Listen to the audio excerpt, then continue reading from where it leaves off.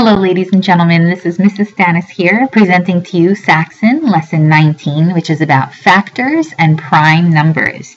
So please have your notes in front of you and a pencil, and we will get started now talking about factors. So recall all the way back from Lesson 2 that a factor is one of the numbers that you multiply to form a product. So remember, factories make products.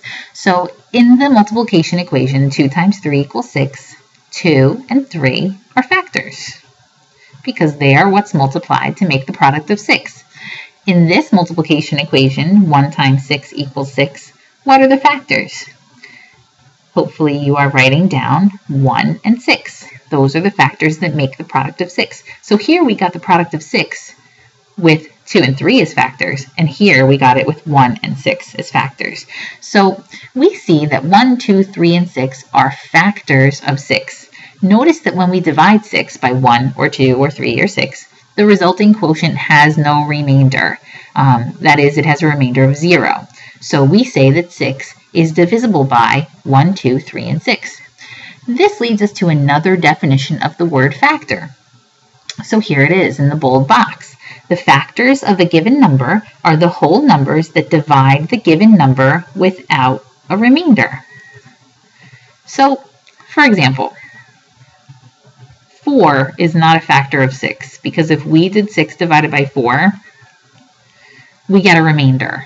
So we would get 1 and 2/4, or 1 1/2. So 4 isn't a factor of 6, but all these numbers here, 1, 2, 3, and 6, you can divide 6 by any of those numbers and you will not get a remainder, and that's a definition of a factor. Okay, so we can illustrate the factors of 6.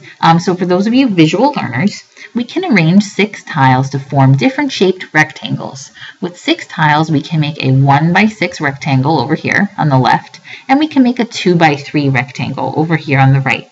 This is a way of showing the factors of 6, because when we get an area, the area of a rectangle, we do length times width. So for this rectangle on the left, the area is 1 times 6. And for this rectangle on the right, the area is 2 times 3. So that's a way of illustrating factors by showing area of a rectangle. Now, true or false, ladies and gentlemen? A number can never have a factor that is greater than itself. So I want you to think about that, and I want you to circle true or false. Remember, use pencil so you can erase. And now let's think it over. So the factors of 6 were 1, 2, 3, and 6. Are any of those numbers greater than 6? No, some of the 6 is equal to 6, but none of them are greater than 6. Now, how could you make the product of 6 if you had a number that was greater than 6 as one of the factors? So, for example, 8 is greater than 6. Can you get 6 as a product starting with a factor of 8? Not unless you're multiplying by a fraction, but we're talking whole numbers. So no, you can never have a factor greater than yourself. So the answer is true. So good job if you picked true. Okay, example 1. What are the factors of 10? So basically, what we want to do is list the factor pairs, the numbers that we multiply together to make to 10. There's several ways to do this. Some people use a T-chart, so I'll show you that way. So 10. I believe this is how we do it, those of you that do. I don't use this way, but I think this is what they do. So we do 1 times 10. We could do 2 times 5. Can we do 3 times anything? No. Can we do 4 times anything? Whoops. Way more erase than I wanted to erase. No, we can't do 4 times anything. Could we do 5 times something? Yeah, 2. So that's a complete set. So the factors of 10 are 1, 2, 5, and 10. And we usually list them separated with commas and in order from least to greatest. Now, 1 and 10, a number will always have itself as a factor, and it will always have 1 as a factor. So make sure you always remember that. Okay, example 2. How many different whole numbers, so again, we're just dealing with whole numbers, how many different whole numbers are factors of 12? Well, I could just answer this by saying how many there are, but I want to list them because we're practicing for this lesson. So we're going to list them using what I call the rainbow method. So this is another way of doing factors. So I'm going to start with 1 and 12, and I'm going to space them apart. So 1 times 12 is 12. Now, I put a comma, and I go to 2.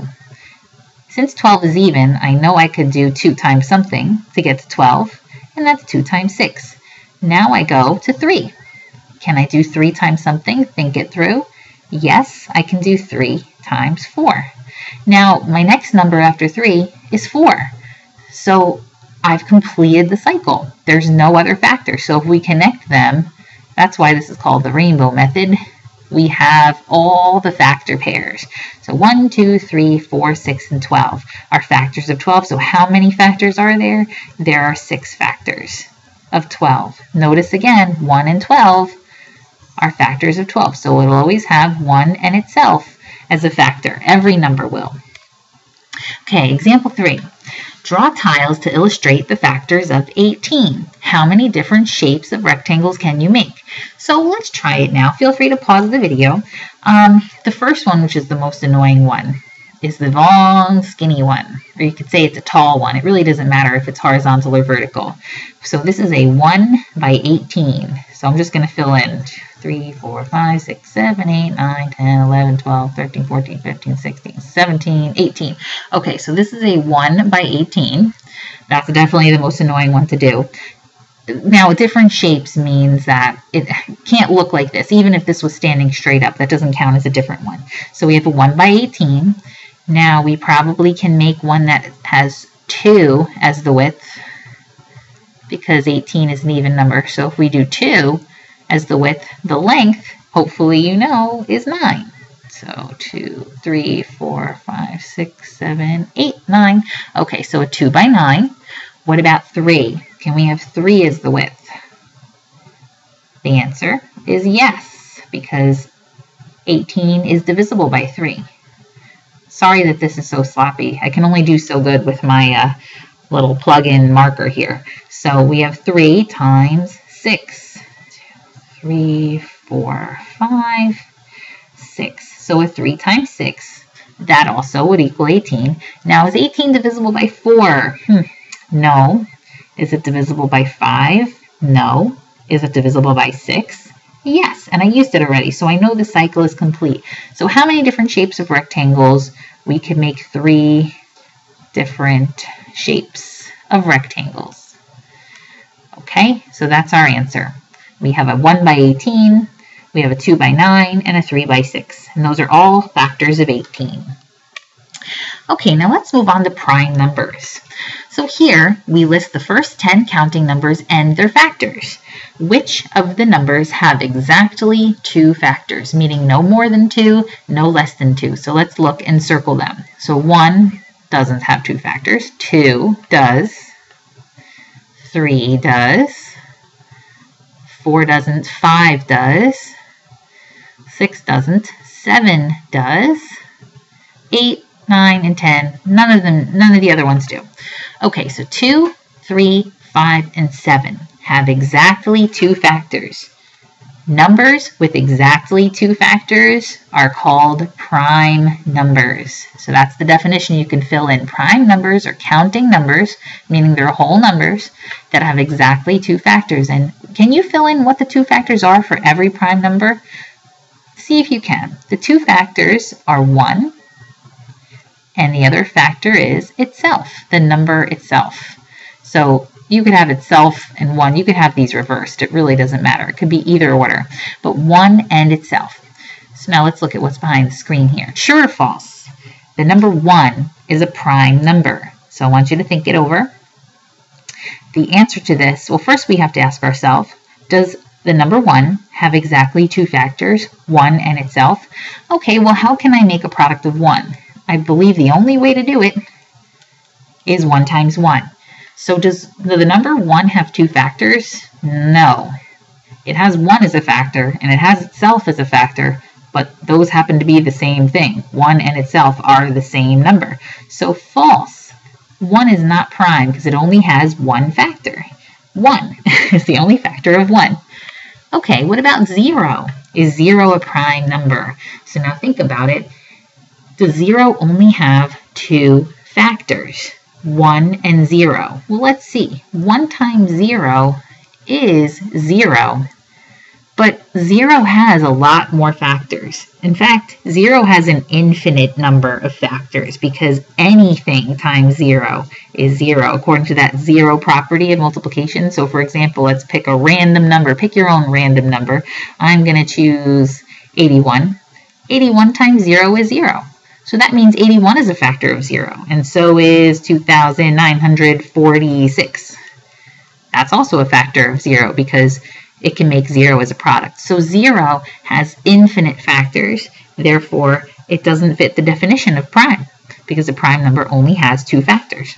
So hopefully you learned something new today with that. If not, that's okay too. All right, so example 3.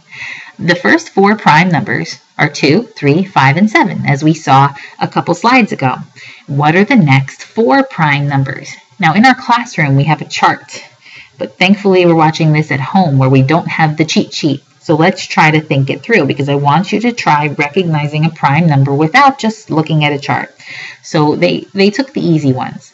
So let's go from 7 and kind of just cancel out and figure it out as we go. 8 can't be prime because it's divisible by 2. So that means 2 is a factor, and that wouldn't work. 9 can't be because it's 3 times 3. 10 is even, doesn't work. 11. Does anything go into 11 evenly? No, except for 1 and 11. So 11 is a prime number. 12 wouldn't work because that's even, so 2 is a factor. 13. Does anything go into 13 other than 1 times 13? 2 doesn't, 3 doesn't, 4 doesn't, 5, no, 6, 7, no. So 13 is prime. 14 is even, doesn't work. 15 divides by 3 and 5. 16 is even, no. 17. I'm thinking it through. Well, it's not 2, doesn't go into it. 3 doesn't, 4 doesn't, 5 doesn't, 6 doesn't, 7 doesn't, 8 doesn't. Sounds like I'm saying dozen, but I'm saying doesn't. So yeah, 17 has no other factors besides 1 and 17. So 17 is prime. 18 is even, so that's all automatically out. And 19. So I think 19 is the next one because I can't think of anything that goes into 19 except for 1 times 19. So there's your next 4 prime numbers. 11, 13, 17, and 19, all done through brain power and not by just looking at a chart. So that's really cool. Hopefully you were able to identify that too. Bonus, can you come up with the next one after 19? Write it here on the line, and you're not getting extra credit, sorry, but it's just a bonus if you can come up with the next one after 19 without having to peek at the chart on the wall. Okay, ladies and gentlemen, we are at the practice set. Please try these on your own. And letters E and F are tricky. If you have trouble with them, we'll go over them in class. Just give it a try. Read this paragraph and try it. That's all I ask.